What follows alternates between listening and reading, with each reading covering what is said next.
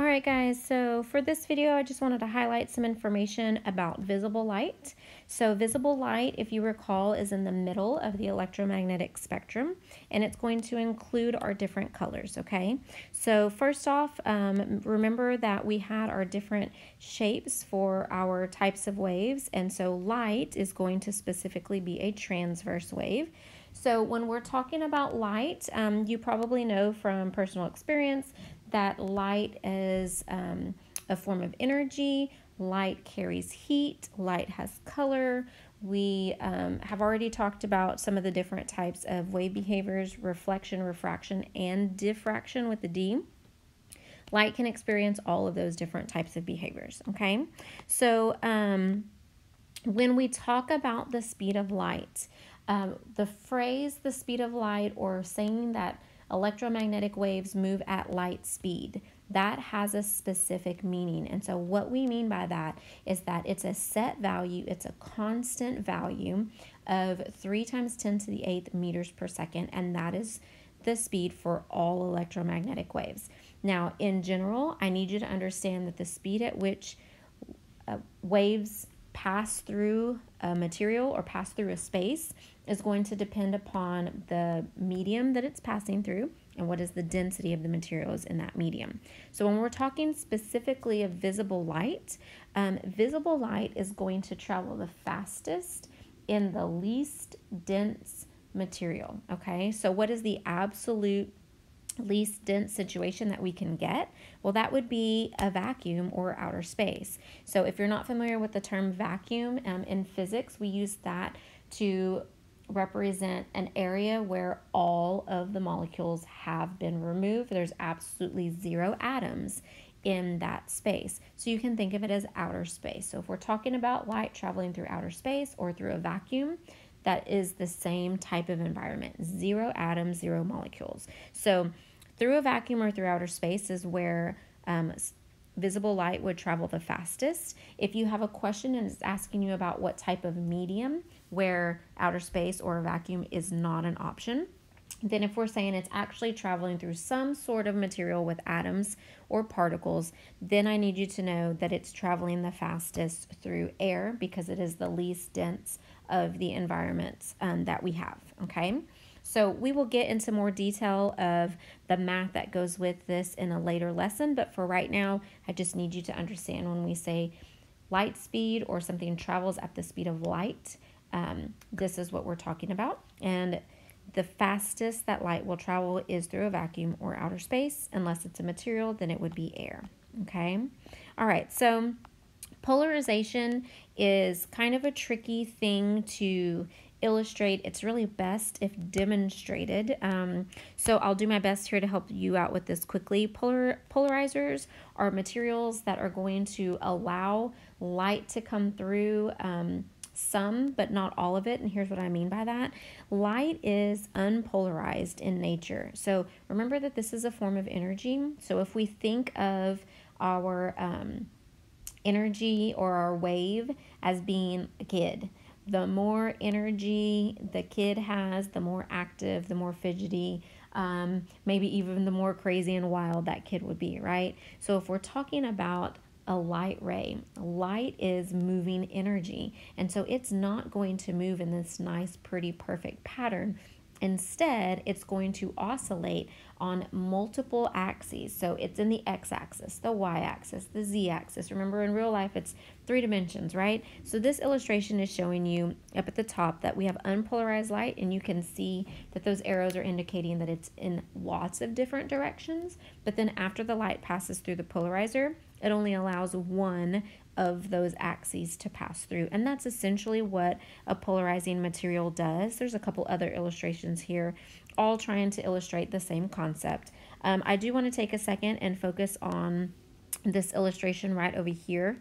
So when we say that a polarizer allows 50% of the light, even though the light is actually traveling on multiple axes, we typically just kind of focus on vertical and horizontal in our conversations.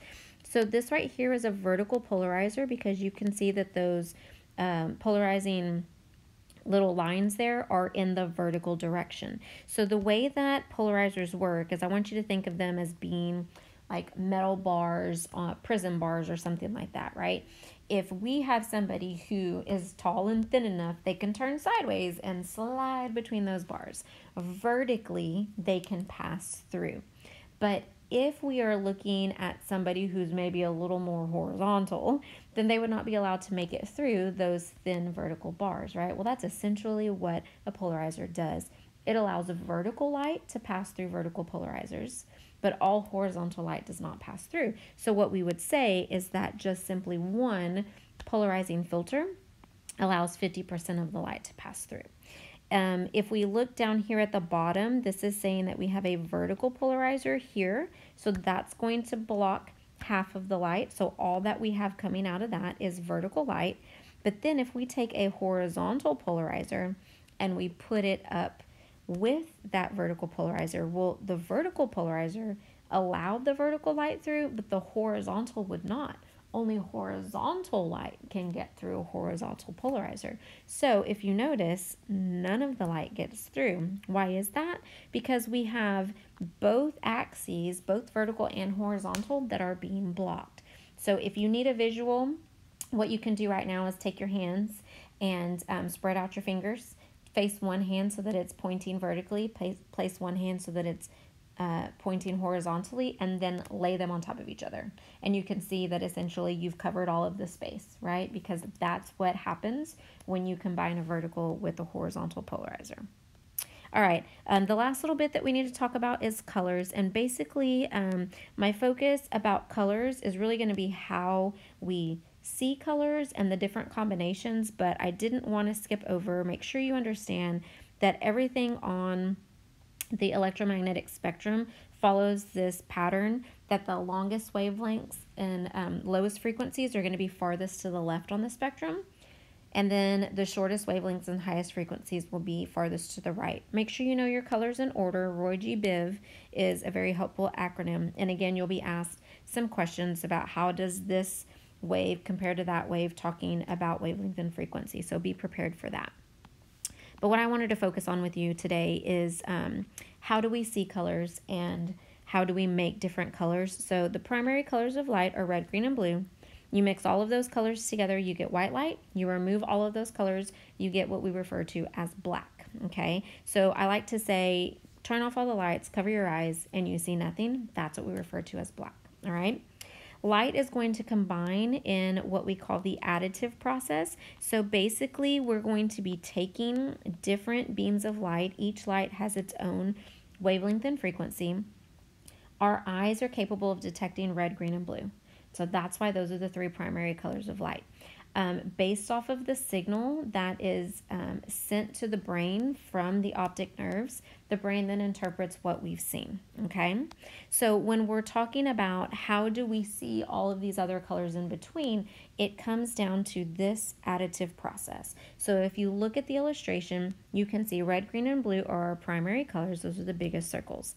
When we have green light and blue light that combine, that, oh, I should probably use a different color pen. That is going to combine for what we call cyan. And so you will be asked questions about if I combine red and green, that makes yellow. If I combine red and blue, that makes cyan. And if I combine all three, that makes white. And you can see that right here in the middle of the circle, okay? The way that we know what color objects are is based off of what is reflected from that material. So I need you to understand, look down here at the bottom, you only see the light that reaches your eyeball. So in this first illustration, we've got white light, which is a mixture of all the colors of light that shine down onto the object. That object is going to absorb everything except for blue. So blue bounces off the object and goes to your eyeball. So you received blue light. You interpret that as the color blue, okay? This example right here shows that we have white light shining down on something yellow. So you can see from the illustration, only yellow light reached your eyeball, so you see yellow, okay? It really, really, really is this simple, guys. When you were trying to answer questions about colors, always break it down to this. You only see the light that reaches your eye. All right, so when we're talking about pigments, basically the subtractive process is just the opposite. We are now trying to use the colors cyan, magenta, and yellow. So for pigments, these are our primary colors. Make sure you know that. Cyan, magenta, and yellow are the primary colors for pigment. So if you've ever changed out a color printer, these right here are the colors that you see in your color printer. So what that means is that if my printer puts down cyan on the paper, blue light had to be reflected to my eyeball. Green light had to be reflected to my eyeball because blue plus green gives me cyan, right? So what was the only color of light left? Red. So red light was absorbed when we put down the color cyan. Now this might seem a little confusing. It might sound a little backwards because it is. That's why we call it the subtractive process. So please, I urge you guys to go to my Google site. Again, Google Miss Espinosa Physics on Google, and the first result that comes up should be me. You're going to go click on the videos on the left hand side. We're in the unit for light. The top 4 videos are going to be relevant for what you need to know right now during this chapter. So look for those videos there that explain how color works in a little more detail. If you found the color wheel helpful, here's a color wheel for pigments. So once again, the big circles are your primary colors, cyan, magenta, and yellow. You can see that if we combine cyan and magenta, that makes blue. If we combine all 3 colors, cyan, magenta, and yellow, we get black right here in the middle, okay? All right, please make sure that you guys are taking time to look through the PowerPoints and study those. Please, please, please jump on the live meetings this week. I expect that there will be some questions that you may have in trying to answer some of the practice problems, and it's kind of hard to explain all of that in a video, but I can absolutely do some more explaining and answer some specific questions for you. So I encourage you to try your hardest to get onto the live meetings this week to make sure you're all good to go for your assignment for this week and for your quiz. All right? Okay, you guys have a great day.